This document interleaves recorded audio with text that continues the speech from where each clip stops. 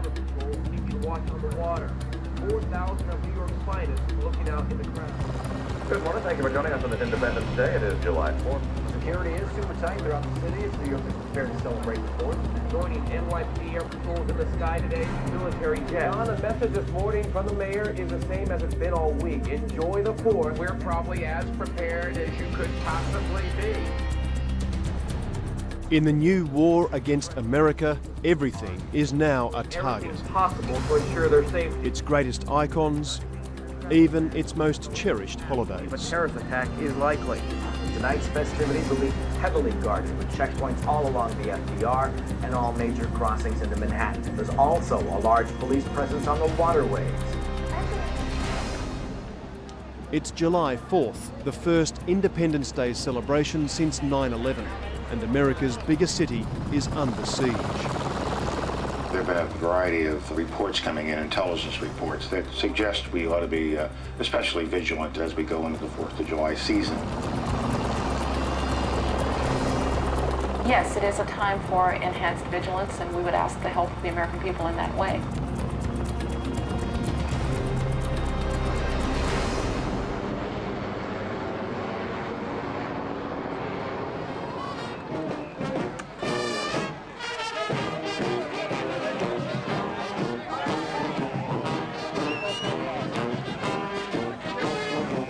Independence Day represents everything the United States stands for. But this year, as the festivities ratchet up, so does the fear. The FBI has warned of potential attacks on parades. In New York City, they've all been cancelled, except this one. Staten Island's July 4th parade is the oldest in the country, and organisers refuse to be cowed. But they do not refuse the extra security, especially for special guests. Do you have a press pass? Hello? Where's his press pass?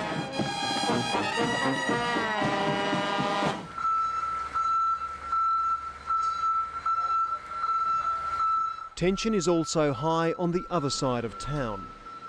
When the planes hit on 9/11, fireman Pat Kelly was among the first to reach the World Trade Center. Pat was the only fireman on his rig to survive. 7 guys from this squad never came back. It was a big hit.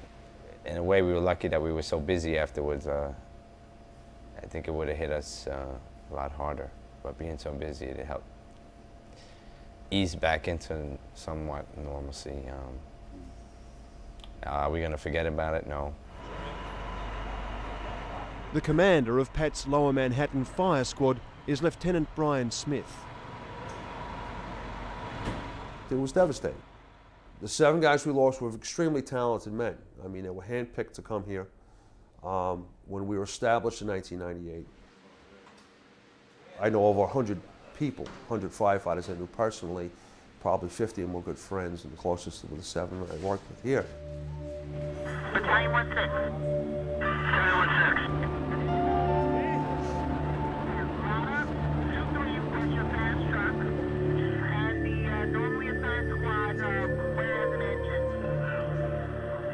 A year ago, the deaths of his men had Brian boiling with rage. He told us then he wanted the hijackers caught and tortured. Has time healed the hurt? Emotions go back and forth.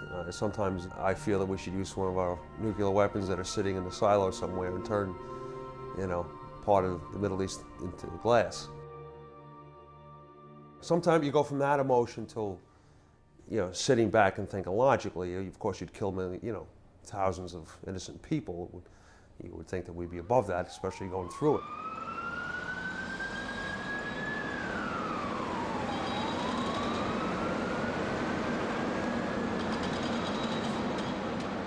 One year on, and New York is still going through it.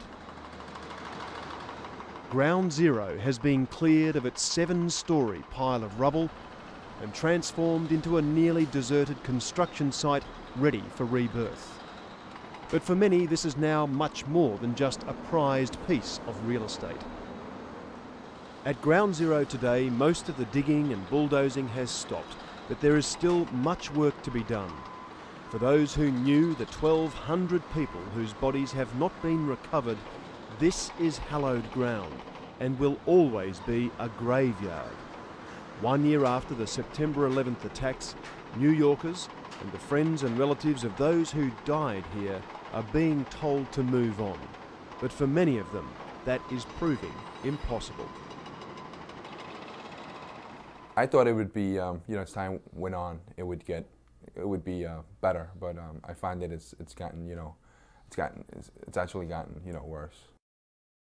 Gabriel de la Peña lost his wife Emerita in the World Trade Center attacks. Emerita worked for a finance company on the 90th floor of the South Tower with her best friend Judy. We last spoke to Gabriel just days after the disaster. He was preparing for his daughter's first birthday and holding out hope that Emerita would still be alive to celebrate it with them. Since then, he's struggled to piece together the last minutes of his wife's life. Gabriel now knows that as the plane hit, Emerita was speaking on the phone to a friend. That morning, I think around 20 to 9, he had started talking to my wife, and my wife was telling him about the preparations we were making for my daughter's first birthday. And a couple minutes later, there was a loud noise, and one of her girlfriends came over and said that there had been an explosion upstairs and for them to run out to go. It's tough because I wasn't there, so the little bits and pieces that I hear and that people tell me, it's like trying to recreate a story, but a story that means a lot to you. Usually when somebody dies, you receive a body. If a person dies in a car crash, for example, you get a body back, you get to bury, you get a plot, you go grieve at that plot. They never found my wife's body, so I can't go somewhere and pray over a plot, I can't go take her flowers, Is that something you feel you could do at the site? No. I've only been to the site 3 times the most since last September. I was there that day. I saw some of the stuff that happened. I too had to run from that. So it's just like I try to stay away from the site. It just brings back too many bad feelings, bad memories. It's much the same for Monica Eichen, but she forces herself to come to Ground Zero. This is where she feels closest to her husband, Michael. This is the only place where we actually feel connected. And every time, no matter what, I feel this energy, and it's like, he's here. It's like, this is where they are, and we need to acknowledge that and honor that. Michael Eichen was on the 84th floor of the same tower as Emerita de la Peña, and like Emerita, Mike's body has never been found. It's very hard to say goodbye to a picture and to acknowledge that someone went to work one day, said, I'll see you later, I love you, and then never came home. So it's like he went poof one day. And where is he? So every time I come here, I'm always like, where are you? I know you're here somewhere, where are you? In Michael's memory, Monica now heads a group fighting to ensure that a fitting memorial is built at Ground Zero for the 2,800 who died here. Without it, like Gabriel, she won't be able to move on. There's not closure for us. There isn't going to be any closure, because every day, as I said, we see 9/11, I see buildings falling down, and I see in my mind people suffering the most horrific deaths possible. I mean, some of these people suffered so horribly. We have to heal, and in order for us to heal, we have to have a place to go. I didn't choose this for my cemetery, and I know my husband didn't either. But this is the reality. The reality is this is the only place we have. But this is New York, and there are those who simply want the site restored to what it was, a key commercial property.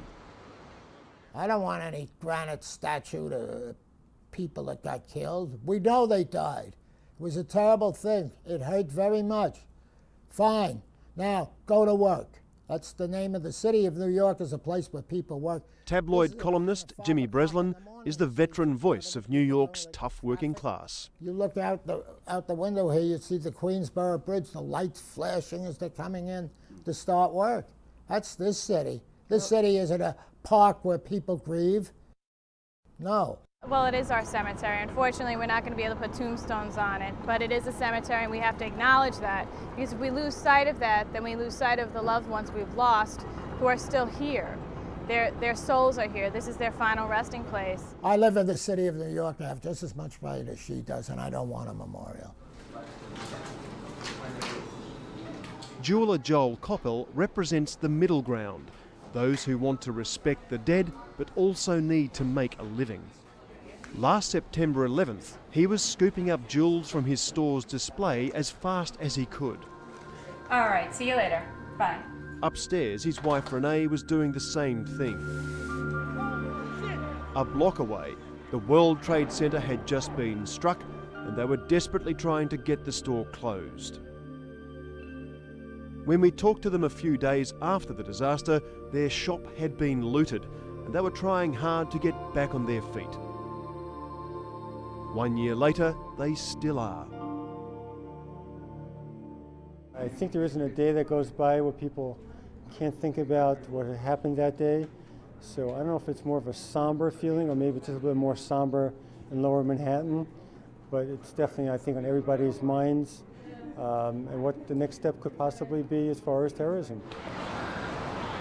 The Koppels estimate 180,000 people a day used to pass through the World Trade Center. Their absence means business across Lower Manhattan is down by 40%.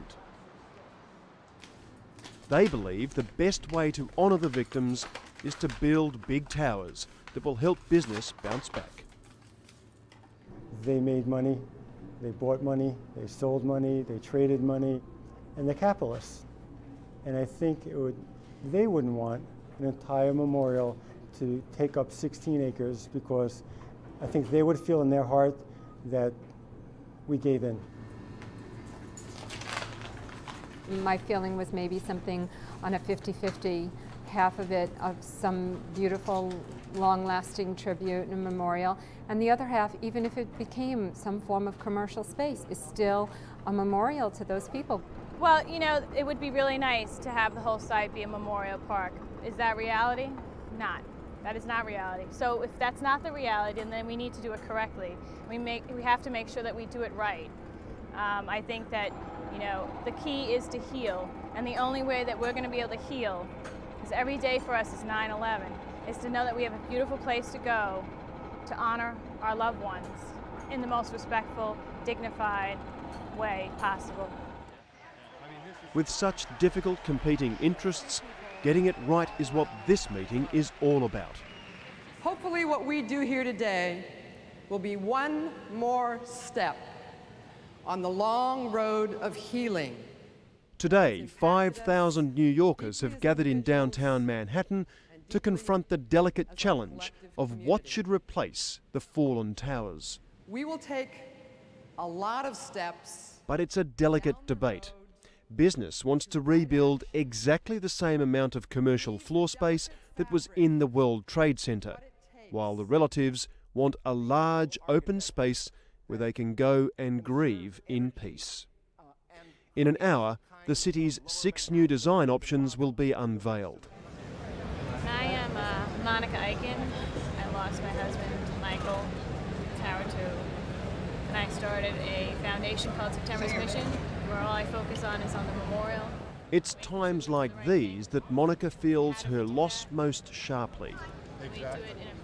But the hopes of other relatives have steeled her determination not to be pushed aside by real estate agents, business, or even the organisers of this meeting, who fear her influence enough to try and stop us filming. Excuse me, we can't do this. If this is going to happen, and I'm going to try to make it not, we can't do it. This is exactly what the organizers don't want. I got to stop this, because this is exactly what they don't want. What? Are interrupting our process of production. We're in the middle of what we're supposed to be doing. Monica isn't the only one who knows the pressure is on today. To help set the stage for this discussion, Bob Yarrow is an influential city planner. He believes the debate over what to do with the site is central to New York's healing. Affected by 9/11.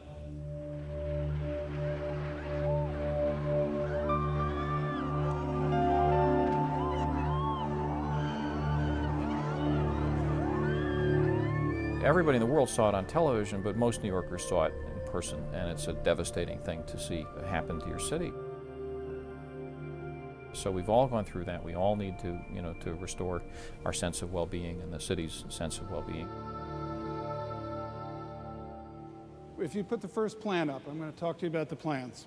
Finally, the moment everyone's waited for has arrived, the unveiling of the government's options.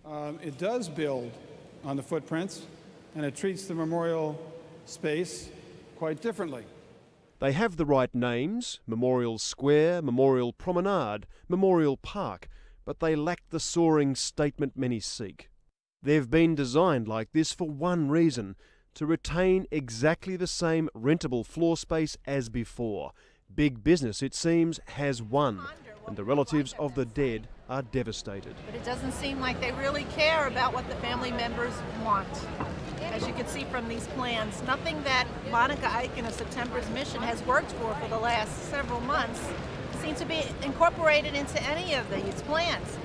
And why is it called memorial when the memorial aspect is the smallest part of what they're building here? It should be commercial promenade, commercial park, retail space. I want to be able to go in there and not have everybody watching me as I pay respects to my husband, and you do the same. I mean, we need that. This is what I've heard so far. Not enough space for Memorial Park. Don't like the fact that it's a transit hub, and you feel that the process has been rushed to choose. It will take months for a final decision, but despite the differences, Bob Yarrow still believes a compromise is possible. There's a middle ground, and I think most people are in the middle, suggesting that what we really need is to have a dynamic new area of the city that does honor to people who died, but that also sets new standards in urban design and environmental design and transportation and so forth. What is it, a little rabbit? No, these are little bears. They look like little bears, right? Yeah. Who's that? Me. Who's that? Me. What's finally built at the World Trade Center site won't be 9/11's only legacy. It's a fuzzy bunny, right? 10,000 children lost a parent. Play with the phone. One of them was Daniela de la Peña. Now, Gabrielle's mother has become Daniela's as well. And even though they repeat Emerita's name, they are yet to explain to Daniela why her mum has never come home. Who's that, Daniela? Mommy. That's Mommy, right? What's Mommy's name? Mommy. It's not so much explanation now because she's young, at such a young age that she doesn't understand what really happened. But when she gets older, I'll tell her. She'll see it on TV. She'll read about it, and I'll tell her that her mother was involved in this, and this is how her mother died. Who's the most beautiful girl in the house? Me. My future is seeing that Daniela gets raised as a young, beautiful, respectable lady. That's my future. Who's this? Seeing that Daniela, gets to be what she wants to be. Probably got some extra socks upstairs, Back at the fire station, it's been a quiet day. But these guys, more than most, are the new frontline defenders of their city. Squad 18 is a hazardous materials unit. If there is a biological, chemical or nuclear terrorist attack, these men will be the first to face it. And they know that attack could come at any time. You get an explosion. Is it a dirty bomb? Does it have chemical in it as well? Does it have radiological? That's a big worry right now. Got a call? As we speak, Pat's called out. This one turns out to be a false alarm, but Pat has no doubt that one day he'll be racing to another 9/11.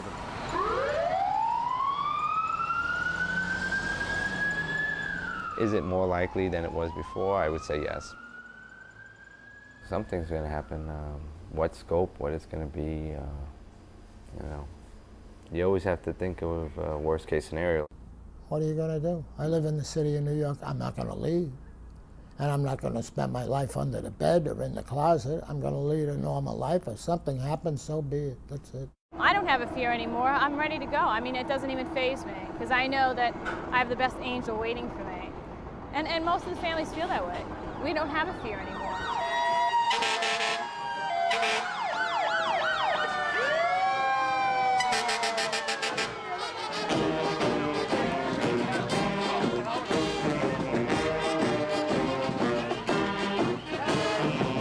For some, the fear may be gone, but New York, like America, has had its sense of security shattered.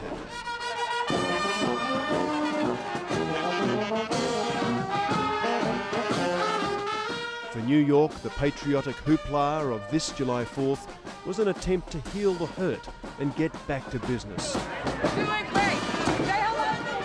For many in this city, it's the only way they can fight back in a new war that has made them the target.